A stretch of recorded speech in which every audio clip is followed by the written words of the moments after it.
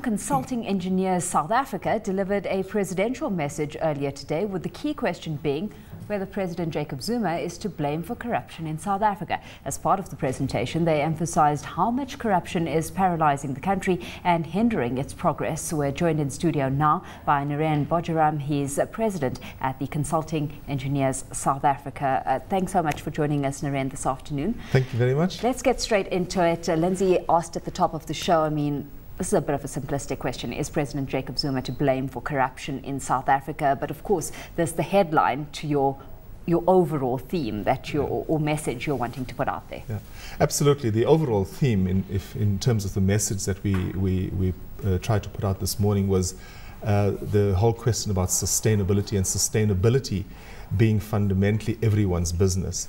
In the context of sustainability in the built environment arena, we spoke about issues such as education. We spoke about issues such as the availability of capability of government to spend their budgets. But we also then dwelled heavily on the whole business of corruption and how our leaders are appointed in this country. And the strong message that we wanted to give was that leaders both in business and the political arena will need to be appointed on the basis of their ethical balance, and that becomes more important for sustainability going forward.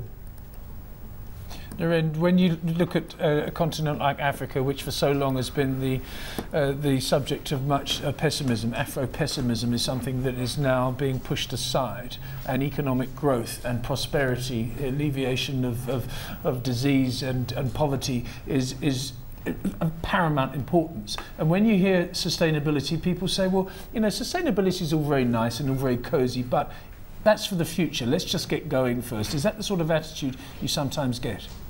Well, absolutely. I think that, if you look at the world definition of sustainability, it revolves around development, and development in such a way that what we do now also is good for the future generations. However, in a South African context or an African context or even a developing world context, sustainability might mean having a roof over your head, and that's important. It's having food on the table. But we are specifically focusing our attention, and it builds from the theme that Consulting Engineers South Africa had last year in terms of declaring that CESA engineers are unquestionably ethical. We're now going on to say that should leaders be appointed on the basis of their IQ, their EQ, their physical quotient, or should we be adding this agenda of ethical balance? And we're saying that is a must towards overall sustainability. And that is key for us going forward. Of course, job creation is important in South Africa. Delivering basic services to people is important in South Africa. But there's a basic flaw in what we're doing. And that is the whole issue of having wrong leaders trying to take decisions which have far and wide implications. Naren, it's one thing putting the ideals on the table, and ideals that we're all too aware of. How do you enforce this moving forward? Because these are real issues relating to overall business integrity as well. How do you tackle this problem head on so that you're solving the problem we're sitting with? I think it's a very good question. And what we as CESA have said is that we've now started building our war chest.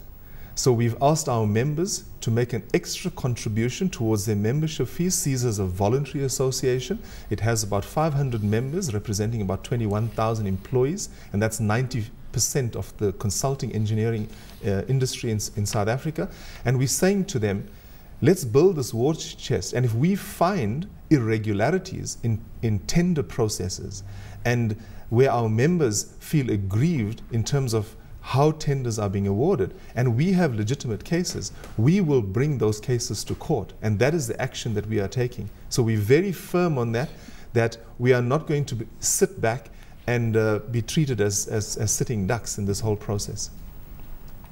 Naren, that's very laudable, and I must admit your report is very interesting, and to keep up the good work. You put in section 5 of this report key sustainability indicators for South Africa. And number 1 is education, number 2 economic and political certainty, number 3 job creation. After that it goes eradication of corruption, responsible development, etc. Are they ranked in order of importance in your eyes, or are they just written down there? I mean, number 1, for example, education, and yet your headline is about corruption. Which is first in your book? Yeah. That is very much a priority order. So if you have a look at specifically the South African context and the reports that have appeared in the press in the last year about basic education, that is maths and science literacy, the statistics for South Africa are quite horrific, where we have teachers who have never done mathematics in school themselves are now teaching kids mathematics in school. So we're saying that basic education has got to be addressed and addressed properly. That is a basic building block that we see permeating its way through high school, we see it going through universities, and then we're finding that the graduates that are coming out of university in the engineering business has deteriorated over the years. In fact, we have graduates that are less competent today than in the past, and that is of great concern to us, because we are in competition with the international community, and the international community is producing engineering graduates at a high rate, first of all, far higher than South Africa is producing it, but they're also producing very competent individuals. Yeah, and of course now we're seeing these graduates filtering through to the workplace. Just, you know, as an aside, should we be teaching a course on ethical behavior to deal with the corruption issue in South Africa, to deal with the eradication of corruption in South Africa? I think the question that I asked, and of course it is a simplistic question, is President Jacob Zuma responsible for corruption in South Africa? And the answer clearly has got to be no. But what Jacob Zuma and the government has to do is that they have got to create a platform, and whether it's the legislative framework and the social framework, so that business could thrive in a fair and transparent way. That's their job. They also have got to set an example to society in terms of what business integrity means. So example setting is important.